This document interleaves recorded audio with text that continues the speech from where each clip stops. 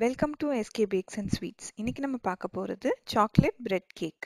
இந்த ஈஸி கேக்குக்கு தேவையானது 8 ஸ்லைசஸ் பிரெட் எடுத்திருக்கேன். அதுக்கப்புறம் 300 ml விப்பிங் க்ரீம், அதுக்கப்புறம் 50 grams சாக்லேட் சாப் பண்ணி வச்சுருக்கேன். இப்போ ஒரு பேனில் நான் 100 ml விப்பிங் க்ரீமை ஊற்றிருக்கேன். இப்போது நம்ம பாயில் பண்ணி வச்சுருக்க விப்பிங் க்ரீமை நம்ம சாப் பண்ணி வச்சுருக்க சாக்லேட்டில் ஊற்றிக்கலாம்.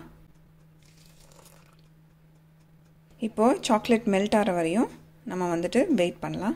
சாக்லேட் நல்லா மெல்ட் ஆகிடுச்சு, விப்பிங் க்ரீமோட நல்லா மிக்ஸ் ஆகிடுச்சு.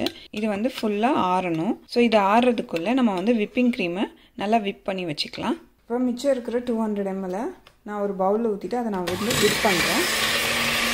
இப்போ விப்பிங் க்ரீமை ஸ்டேபிளைஸ் பண்ணுறதுக்காக நான் ஒரு 3/4 டீஸ்பூன் கார்ன்ஃப்ளவர் இதில் ஆட் பண்ணுறேன். அடுத்து 1.5 table spoon icing sugar add பண்ணுறேன். இப்போ கடைசியாக 1 டீஸ்பூன் வெனிலா எக்ஸ்ட்ராக்ட் ஆட் பண்ணிக்கிறேன். இதெல்லாம் ஆப்ஷனல் தான். ஆனால் இதெல்லாம் நீங்கள் ஆட் பண்ணிங்கன்னா அந்த விப்பிங் க்ரீமுக்கு ஒரு நல்ல ஃப்ளேவர் இருக்கும்.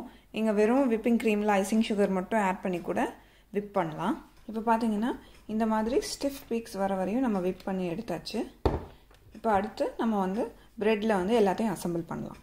இப்போது நான் ஒரு கேக் போர்டில் கொஞ்சமாக விப்பிங் க்ரீமை அப்ளை பண்ணிக்க போகிறேன். அப்படின்னா தான் நம்மளோட ப்ரெட் மூவ் ஆகாமல் இருக்கும். இப்போது இதில் நம்ம ரெடி பண்ணி வச்சுருக்க சாக்லேட் சாஸை ஊற்றிக்கலாம்.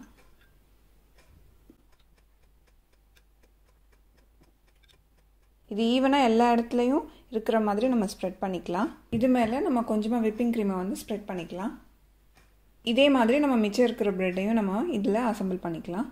இப்போ பார்த்திங்கன்னா நான் எல்லா பிரெட் ஸ்லைசஸும் வச்சு ஃபுல்லாக கவர் பண்ணிட்டேன் விப்பிங் க்ரீமால். மிச்சம் இருக்கிற சாக்லேட் சாஸை இது மேலே ஊற்றிக்கலாம். ஸோ சாக்லேட் சாஸ் அது மேலே ஊற்றிட்டு மிச்சம் இருந்த விப்பிங் க்ரீமை நான் இந்த மாதிரி விப் பண்ணியிருக்கேன்.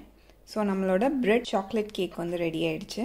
ஸோ இது ரொம்ப சிம்பிளான கேக்கு. 1/2 hourக்குள்ளே இதை செஞ்சிடலாம். ஸோ இந்த ரெசிபியை எல்லாரும் ட்ரை பண்ணி பாருங்கள். இந்த வீடியோ உங்களுக்கு பிடிச்சிருந்துச்சுன்னா லைக் பண்ணி, ஷேர் பண்ணி, சப்ஸ்கிரைப் பண்ணுங்கள். தேங்க்யூ.